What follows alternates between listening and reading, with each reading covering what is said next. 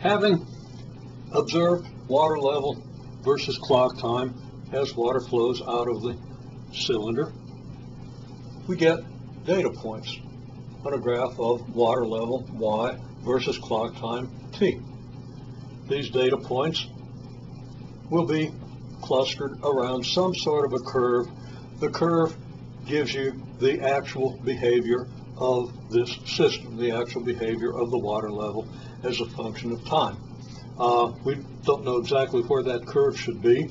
We have uncertainties in our measurements, but it's probably going to go somewhere kind of along the middle of the sequence of data points. And there are analytical ways, analytical methods based on calculus for determining the function that best fits these points, if you know what kind of function you're looking for. Okay, we don't worry about that right now. We're just going to develop a little bit of what really happens here. So, if this is your depth versus clock time, there is some depth or vertical position, water level. The water level, the level of the hole, the level of the water when the water stops flowing out of the container, when the water level drops to that of the outflow hole.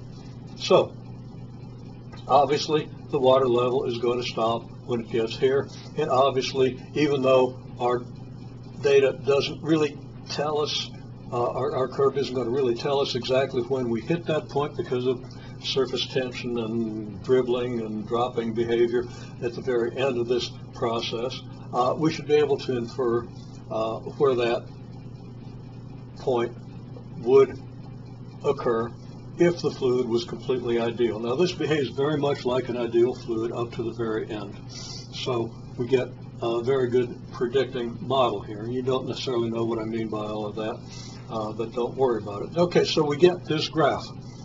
Now, what kind of a graph is this? Well, for reasons that I kind of outline here, for an ideal fluid, we expect this graph to be a quadratic function, the graph of a quadratic function, a function of the form y equals at squared plus bt plus c. We can test, and I'm not going to get into the reasons for all this at this point. These are things that can be proven, and we will look at proving them. The first place, if we know where the vertex is, then we have the property that if we put a point here and another point halfway between here and the vertex, the y-coordinate at this point, that is the water level corresponding to this time, the time that corresponds to this point, is going to be greater than the water level at this time, and the ratio of this level to this level will be the same as the ratio we get between this difference in the levels and the difference we get if we go again halfway toward the vertex. So if we're having the distances, and these aren't really distances, they're time intervals, but if we have the time intervals between each point and the vertex, these distances here are going to be in constant ratio. Distant ratio of this to this, the ratio of this to this. The difference in the levels. This being the level of the hole. Again, we will develop this. Just want you to get the idea that there are tests that allow us to see whether the behavior really is quadratic. And there are all kinds of uncertainties to take account of and so forth, but we'll deal with those in a systematic manner.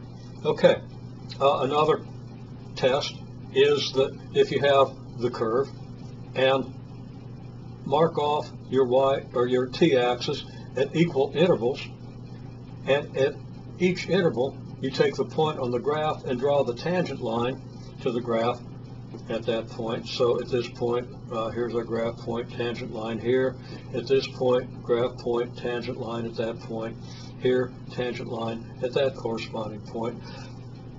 If these are equal intervals again, these slopes that you get form a linear sequence.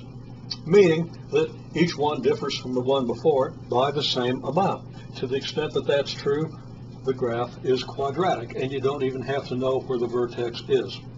Okay, now, if the graph is quadratic, and again, this is not something you're going to totally comprehend right now, just giving you an idea where we might go.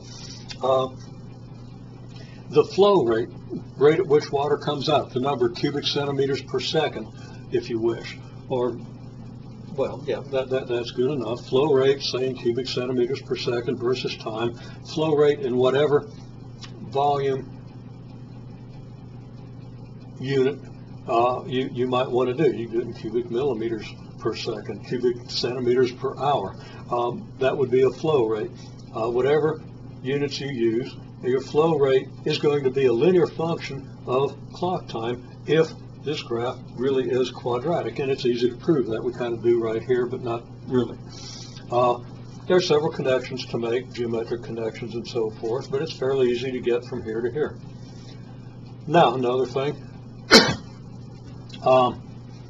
this flow rate should be linear, and as it turns out, the horizontal range of the flow, the distance the flow goes before it crosses that ruler, distance in this direction before it crosses the level of the ruler, the distance it travels in falling that far, whatever the distance is, should be a linear function of clock time. And this comes out because the exit velocity is proportional to the pressure of the fluid at the point of the outflow, which is proportional to the difference between the water level y and the level of the hole. And that gives us what's called a differential equation. I'm not going to read to you. All I'm going to say is, here be physics and calculus, and beware. Okay? We aren't into physics and calculus at this point. There are reasons from physics and calculus that this should be linear, and I haven't delineated all of them. There's also the idea of the projectile behavior of the stream. We're not going to talk about that. We're not talking about physics, although this is a physics dictated situation. We're talking about the mathematical aspects of this system, okay? So,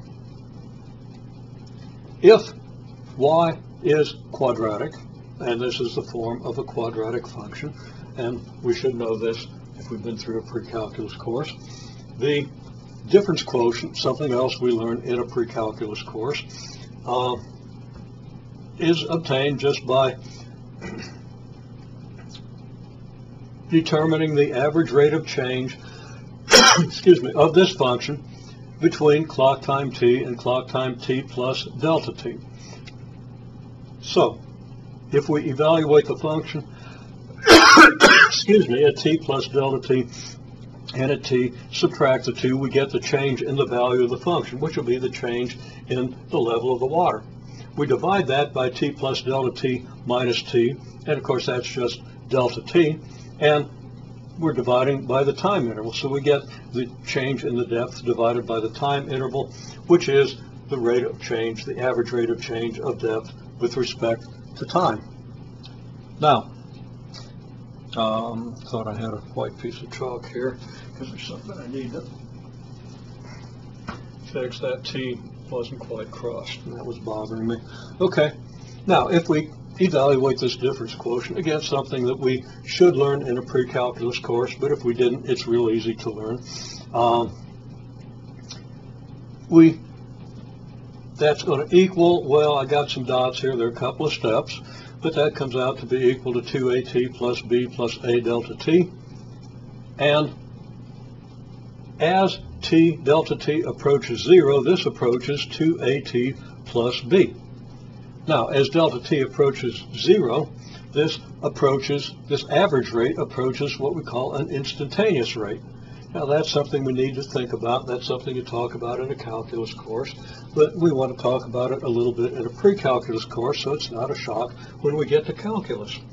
It's not that big of a shock, but it makes calculus a lot easier if we talk about that in this course. Okay? So, what we get then, the 2at plus b, is the instantaneous rate of change of this function.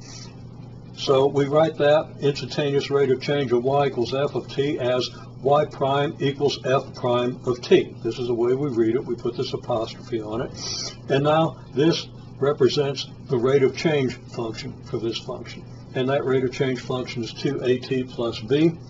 The instantaneous rate of change of depth with respect to clock time, that's what this tells you, the instantaneous rate of change, as I just said, and that's also the slope of the tangent line at the point t, f of t. That is, if this is our graph of f of t, put in any value of t, go up here, do your tangent line, the slope of that tangent line, if it's done accurately, has to match what you get if you evaluate 2at plus b. So, slope of the tangent line, rate of depth change. Now there's a month of calculus in this whole discussion, but this little bit of it is pretty easy to understand and grasp. You're not going to understand and grasp it from what I've just said, but it's fairly easy to grasp. If you work through the details, they aren't particularly difficult.